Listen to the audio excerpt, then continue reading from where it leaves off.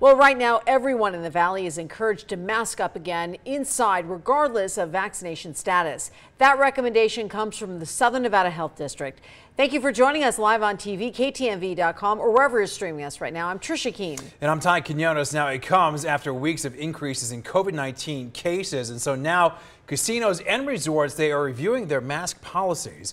Well, the Westgate, for example, is among the few properties right now requiring employees to wear masks. And that's where 13 Action News anchor Rachel Moore now joins us live to explain this move. Rachel. Well, Todd, Tricia, you might remember that we were here at Westgate on June 1st when Nevada fully reopened.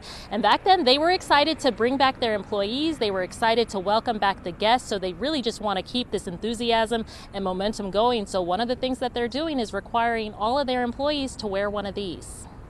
Very tough decision, but we really feel that that's what's best to keep our team members and our guests as safe as possible. Masks are back over at Westgate Las Vegas. The policy reinstated for employees as the spread of the coronavirus Delta variant rages across southern Nevada. We're going to have to, as a business community, collectively figure out how do we get this thing turned around. Statewide, the test positivity rate in COVID-19 cases continues to skyrocket, spiking to 11.3% in the past 2 weeks. The Southern Nevada Health District recommending that all individuals, vaccinated or not, wear a mask in crowded public settings. That includes grocery stores, malls, large events, and casinos. And everybody, feels they can police the ones that haven't been vaccinated, but it's really difficult to do that.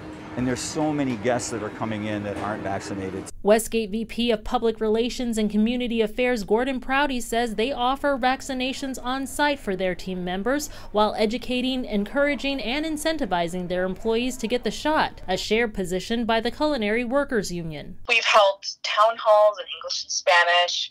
We've sent hundreds of thousands of texts and emails to members and non-union workers, educating them about the vaccine. The vaccine is safe, proven effective, and we will remain vigilant to ensure workers are protected at work. Protecting their employees and guests is what the Westgate says is a top priority, calling their team members the heartbeat of the property. We've got to keep this momentum going. The last thing we want to have to do is step back. And we do have a list of vaccination sites on our website, ktmv.com. Reporting live, Rachel Moore, 13 Action News.